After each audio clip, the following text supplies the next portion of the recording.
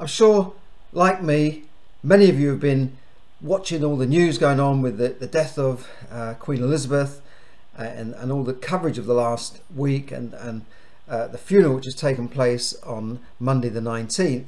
And I must say, I've been watching it the whole day. I've been closely watching it, and there's nobody that does pageantry and these sort of ceremonies like the UK. I'm sorry, any other country, I'm sorry to insult you, but I think London and Britain just does pageantry like nobody else in the world. And the magnificence of seeing London and all the colours and Windsor Castle and the marching. I mean, they didn't put a foot wrong all day. Everything was planned with meticulous time, and everything just fell into place. It was just magnificent. It was a marvel to watch. But there's now a time to come back to reality, because the news hasn't been covering much else other than what's going on with the Queen and the preparations for the funeral this week. So I wanted to bring us back to reality with a bit of a jolt, because the UK is facing the biggest crisis it's faced in over 30 years, and many younger people will not know a crisis like this, because yes, we had the so-called Great Recession of 2008, but then governments reduced interest rates and brought interest rates down to zero, giving us a decade of cheap borrowing and a chance to re-stimulate the economy. But it didn't allow a proper recession to happen, in my opinion. But now interest rates are going up around the world, and UK interest rates are set to rise this week by anywhere between 0.5% to 1%. Most experts are saying 0.75%, the biggest margin rise in 33 years, by the way. They normally go up by quarters.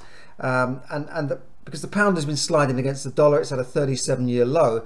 And the US Federal Reserve had been more aggressively raising interest rates to curb record runaway inflation. And that's what the governments are all worried about. And because the dollar is the reserve currency of the world, everything we buy, like oil and gas, is all paid for in dollars.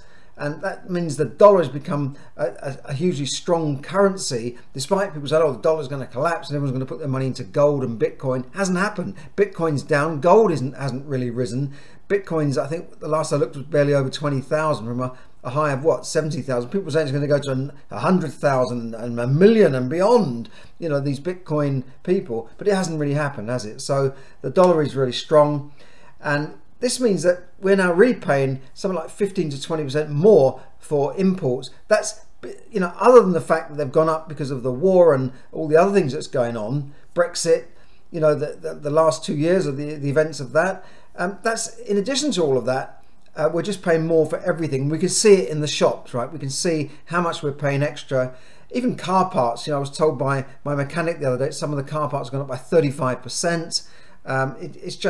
It's just crazy. So what's going to happen this week? We're going to see more misery for mortgage holders and borrowers as the Bank of England Monetary Policy Committee meets on Thursday. That's ahead of Kwasi Kwarteng's mini budget. The Chancellor, the second most powerful man in the country, he has a mini budget on Friday, and they're expected to hike interest rates. At the moment, the Bank of England is independent of the government, supposedly, so they make their own decisions. They have a committee that decide on interest rates, and many of the newspapers have been lobbying them, and they think that there's definitely going to be another interest rate rise. So if you're thinking about getting a fixed rate mortgage, now might be the time to secure that. If it may be too late, but try and get onto your brokers to at least secure a deal, even if you're not going to take up the money right now. So that's what's going to happen this week. And rates, if they rise by 0.75, will add a typical mortgage, an average mortgage of 138,000, will add over £700 a year addition to that mortgage. That's assuming they've got a repayment variable rate mortgage, but many people are on fixed rates. So I don't care, I'm on a fixed rate, but eventually that fixed rate will come to an end. Most fixed rates in this country are between 2 and 5 years. When that comes to an end, you could be in for a nasty shock like doubling your mortgage. It's happened to me on a buy-to-let mortgage. My mortgage doubled straight away, and even when I put it onto another fixed rate deal, it's still more than double. In short, the days of cheap borrowing seem to be over for at least, I would say, the next 10 years. You can never say never, but it certainly looks like it's over at the moment. And as I said, the Federal Reserve are aggressively pushing things up, so that's causing Europe and other countries to push rates up. And some of the commentators around the world have been saying that this is going to drive the world into a recession. And also, mortgage lenders are factoring this in when you come to apply for a mortgage. They're going to say, well, instead of lending you what maybe a year ago we would have given you, say, £200,000, now with higher interest rates and higher costs, obviously they're going to probably scale that back to a lower figure. And higher interest rates mean that for buy-to-let borrowers, they're going to have to look at these deals now and say, well, is it worth it? Am I getting the same net yield after all my costs? Am I going to get the same net yield? And a lot of buyers say, well, if I'm buying this property for 100,000, it's giving me 5,000 a year rent. That's a yield of £5,000, but it's a yield of 5%.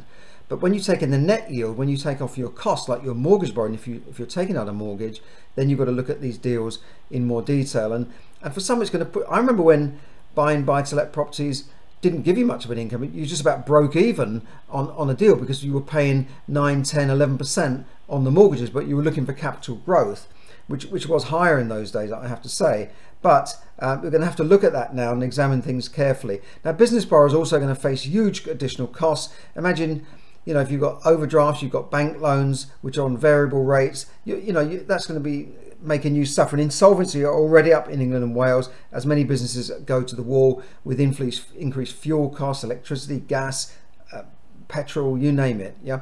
And ultimately, it's local, low-paid workers and small businesses that generally suffer when these things hit, and they get hit hardest in a recession. People with capital behind them, people with cash behind them, can normally ride things out. And as long as you've got income coming in, you should be okay. But over the last 10 years, consumers in here in America and many other countries have sort of feasted on this enormous amount of credit that's been available, borrowing against their homes, buying cars, with huge car payments. I mean, I heard the other day that in America it's not uncommon to have car payments of $600-700 a month, which is a lot. And here, people think nothing of taking a car loan of £200 or £300 a month, and these things are going to come home to roost for them, because it's always been a bad idea to borrow money at high interest rates to purchase consumer goods, right? It's always been a bad idea, especially when those consumer goods generally go down in value. Most cars, for instance, not classic cars, but this is what people do. And it's all very well as long as the income keeps coming in, but when that stops, I think we're going to see more debt collectors and bailiffs doing very, very well from this system, because you're going to see more repossessions of cars, you're going to see neighbours with their cars towed away, and houses going into repossession as things come home to roost. And in my Smart Money Manager courses, I always stress that borrowing to buy things on high interest rate credit, on stuff that is worthless almost the second you take it out the shop, is really a terrible idea. So now's the time to prepare for the economic winter ahead. In the UK, it's getting colder already, and I think that's going to happen as we go into further interest rate rises and more things happening, more jobs going to the wall. And I think we're in for a tough time. That's only my opinion. You might not agree with me. Do say so in the comments. And incidentally, please like and subscribe to my channel, and do wait to the end, because I always have a special offer for you at the end. Now, I'd say get your house in order, fasten your seat belts, and get ready for a rough ride, definitely, because when times are good and borrowing's cheap, everyone's having a good time, aren't they? Lots of new cars on the road, lots of extensions going up, and roof extension, roof lofts. Everyone's doing stuff to their houses, and builders are rust off their feet. But when the cycle ends, and the cycle's like a cycle, that's what it means. It goes round and round, and it ends. And I think Winston Churchill said, the further we can look back, the more we can learn about the present and the future. And when I look back, and I've seen these cycles before many, many times, and I've seen a lot of people get caught with their pants down, and I don't want to be one of them. So look, in short, the party's over, I think. And inflation is running out of control, which means that central banks are now pulling back on the economy, and that means the economy is going to go into recession all over the world. We're going to see a slowdown in growth, jobs, company profits, and the stock market will suffer accordingly. I don't think property prices will crash like a stock market would crash, but I'm expecting to see quite a big correction in the stock market, maybe this month in September or October. So now's the time to learn how to manage your money properly. Now's the time to really prepare for the downturn ahead. Let me ask you a question. Do you have any savings? And how long could you last for? How long could you last if the income stopped coming in? How many months could you pay your bills? Most people can't pay their bills beyond a month or so. And do you know how to invest your money to get a real return rather than just leaving money in the bank? And are you just fed up struggling? And if you answered these questions in the way I think most people would answer them, then I think you need to look at what I can offer you. I can help you transform your finances and help you become financially free over time. Not a get rich quick scheme. This is not some crypto wonder scheme. This is building your finances properly, building your house on foundations rather than on sand.